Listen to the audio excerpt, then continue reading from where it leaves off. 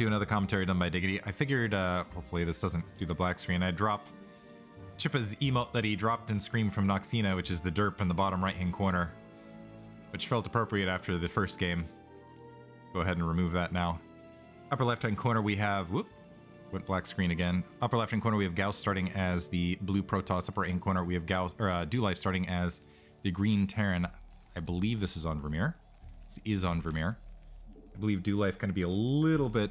Well, we'll see if he respects the DT play this time. But round one, quick win for Gauss, and having him see that, seen that done twice, I wonder if that's just going to be his opener in these best of threes, just or at large,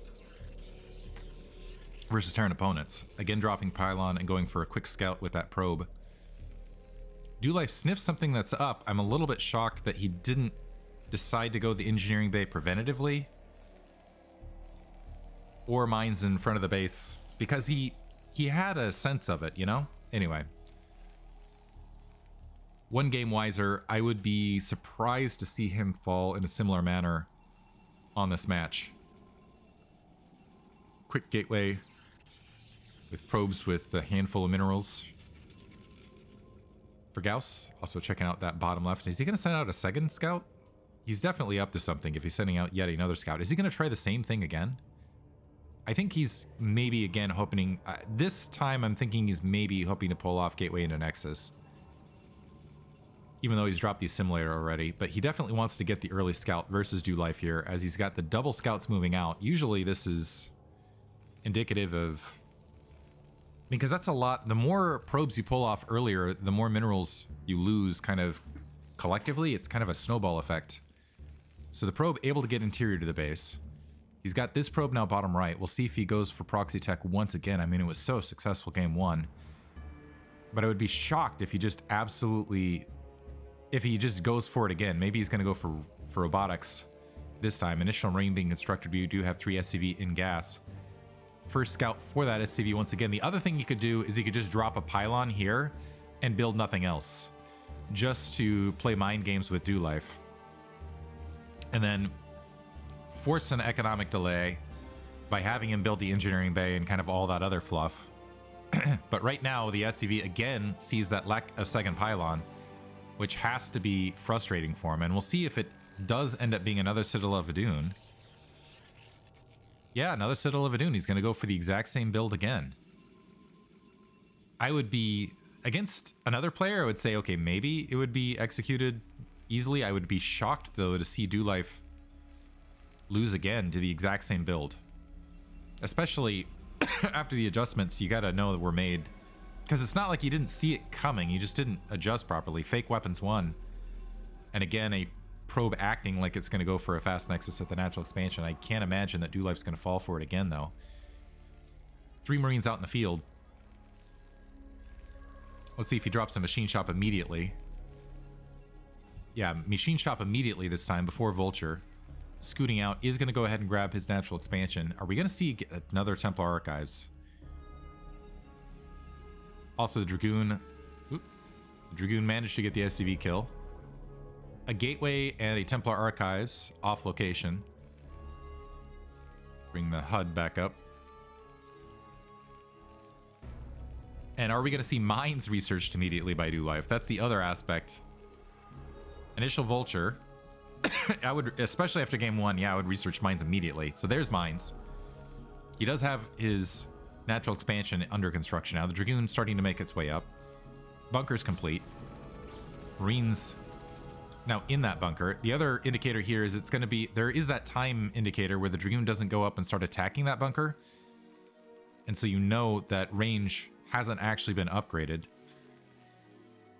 One critical thing is yeah, that Dragoon needs to get pushed off the front to open up that Vulture to go ahead and drop mines defensively. Mine's not yet quite done. The Dragoon waiting in the wings. That'll be in an engineering bay, so being extra careful this time. First Dark Templar on the way. A Forge as well. And maybe a Proxy Nexus at the bottom right. That's kind of the read I'm getting from Gauss right this second. Yeah, so there's an initial DT, but this might now turn into more of a DT defensive build. Natural expansion is up. This will be an economic lead for Do Life. We do have the mines in the way. Vultures cleared that Dragoon, but the Dragoon able to clear a critical mine.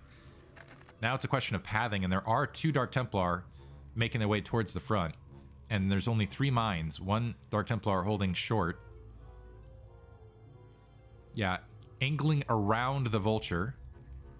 Trying to find a path. Yeah, doing a nice split. And again, okay, this time, able to halt that turret construction at the natural expansion. Able to sneak in, and he's done it again. Gauss being a menace. This time, one of the DTs gets taken out by some mines. More DTs making the way, but this is definitely going to interrupt that natural expansion. Another turret attempting to be constructed, but another Dark Templar right there. And mine dragging even. This has got to be so frustrating for Do Life. If this is Do Life's tournament life, he is going to be, especially losing to the same build 2 games in a row. That's got to be frustrating. Vision from the high ground, additional mines being planted. He's not out of it yet, but this has still got to be infuriating. Vulture hanging out the natural expansion, trying to do what damage it can. Vultures making their way down. The Dark Templar has 5 kills still lurking there, and we are seeing a proxy nexus bottom right. Dark Templar clearing out that Vulture to maybe grab a quick 3rd nexus. More mines out on the front. The command center under attack. DT still racking up kills. No Comsat station. And no mine coverage yet. Okay, now able to wipe out the Dark Templar. We have 1 mine blockading. This Dark Templar holding the ramp. But Do Life still has to be furious. Finally able to establish that turret on his front. He's actually not in a terrible economic position. A cannon being warped in. Now range being built. We have that Nexus being constructed bottom right with more Dark Templar. Let's see if Do Life does a continuation with a some sort of factory push, grabbing speed, and I don't know that Gauss will be able to counter that, as he's been running on 2 gateways but at staggered locations for quite some time. Photon cannon and that Nexus being dropped bottom right. Turrets here, but there's no units to defend it, and it's not getting repaired, so that vision is going to collapse once again. And that Dark Templar now getting additional kills at the natural as Do Life distracted, able to take out a Dragoon, but not a lot else. Another turret being built. Oh, Do Life. You can see the rage through the screen, and more Dark Templar filtering in. It looks... at least mine's able to clear out what's there. Gauss really going... I don't know who the ultimate Protoss icon is, but whoever that is, Gauss is making... maybe Gauss is it. Gauss making them proud right now with this Dark Templar play. Invisible Man, I tell you. Also mining bottom right. Do Life is still up on workers, but only mining on 1 base. The command center is in flames, waiting to recapture that natural expansion. Let's see if the Vultures are able to discover that additional base. The Zealot able to wipe out 3 mines, right? 4 mines with a single Zealot, which feels worthwhile. No mobile detection as of yet. Still just 2 factories for Do Life. Finally grabbing that academy. The Vultures still haven't found bottom right. Gauss still hasn't had a worker lead despite all of this. Trading Vultures for Dragoons here at the natural. Looks like additional gateways are in construction. We have the robotics facility, the observatory also being built. The Dark Templar waiting. Oh, and that command center needs to be repaired. Dark Templar now waiting to go ahead and sneak right back out and get additional kills, but a siege tank has some detection here. And it looks like that'll be that DT's... well, maybe not. I was going to say that could be it, but a little bit of a tap left on that turret. Finally. So much trouble. The Vulture is about to discover bottom right, potentially. The Dragoon trying to push that barracks off of that natural expansion. I'm not sure if the Vultures are bugging out because of that DT bottom right or not. 3rd factory down for Do Life. He's floating a lot of resources right now, and I think that is part of just being aggravated. We have 4 gateways up for Gauss. He's even on supply, which technically puts him behind, but he has gained the worker lead. Cannon's being dropped bottom right. I'm wondering if a ComSat... Okay, now the ComSat's gone off to discover what's being built here. The siege tank's going to try to chew through this pylon wall. Maybe an additional Dark Templar or 2 could save that. Dragoon's now moving towards that natural expansion using the distraction bottom right. And Dulite just filtering out troops, getting aggressive. Going to drop 2 more factories. And yeah, I think he just wants to end it here with additional pressure. I don't know if Siege Check is finished yet either. There is that single cannon. I don't think it'll range, though, to defend all of these holdings. And that gateways remain silent. So it looks like Gauss is actually going to go ahead and sack what's here. Maybe going for a counterattack. There are mines towards the front. He does have an observer. Some vultures are going to sweep out and discover it. Let's see if the Dragoons try to support bottom right. There is a mine in the way. This number of Dragoons does not beat this many siege tanks and vultures, particularly with that mine between point A, point B, and reinforcements being closer to Dulife's side of the map. But Gauss in trouble now. Way down on supply. You got an angry Dulife.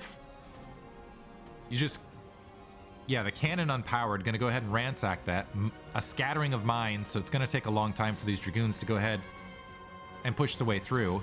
A Dark Templar has been produced. As soon as it gets an initial slice, though, now it's the timing of the ComSat. There it is. Quickly wiped out. Another Dark Templar trying to be constructed preventatively. Gauss just trying to harass his opponent into a winning position now. The Dragoon's not going to be able to make their way up. I don't think this Nexus is going to be saved. We don't have any additional mines, however, and a Dark Templar might be able to sneak up and at least get a siege tank. Natural expansion being built and some distance mining happening for Gauss. He's down to 23 workers, however. And Dulite continues to pour the troops out of the 5 factories that he has constructed. Working on that pylon. Dark Templar sneaking out. The Shadow getting wiped out. This has to feel good for Dulite right here, wiping out what was the pocket. He can just leave all this if he wants to, maybe. Gauss doing continual Protoss things. It looks like he's just going to try to take a quick third. Honestly, he should probably GG at this stage, because Dulite in a moment is going to move out with the troops he's got, and it's going to be an overwhelming attack force. And I just don't see him out of 3 gateways without... Never mind. What? So trying to grab a third, and he's done a quick tech to carrier. He's doing all the Protoss things. Every last Protoss. DT proxy Nexus into carrier. I love it. I love it. Now it's a question of timing. Does Gauss buy himself enough time to get the critical mass of carriers? Dulite wiping out what's left. He is constructing Goliath. It looks like he's going to go ahead and get a starport of his own, maybe to filter in some wraiths as well. Third base being built by Gauss. Again, I still don't think he's going to be able to defend it. 40 supply down, and a good chunk of that supply is in carriers that are not yet on the field. Another Citadel of Adun being dropped. Interceptors also being researched. Lone DT hanging out midfield, and honestly, Dulite could attack and expand simultaneously right here. Working on +1 weapons, making sure that all the additional bases are covered. Found that shimmer, wiped it out, and is now proceeding. First carrier is out, and is building interceptors. We do have 3 Goliaths. One of them is heavily damaged. Sorry, 4 Goliaths. One of them is heavily damaged. +1 weapons is going to kick online in not too long. I think at this stage, Gauss has finally been caught a bit overextended. The Dragoon's going to get wiped out. The single carrier is not going to be sufficient. A cancel of that Nexus. The carriers are just walking their way now straight to Dulife's base to try to, I don't know, draw some of these units back. Starport is there, remains silent. The Goliaths can just peel off and do what they're going to do right there. Gauss refusing to GG at this stage. Honestly, this should be...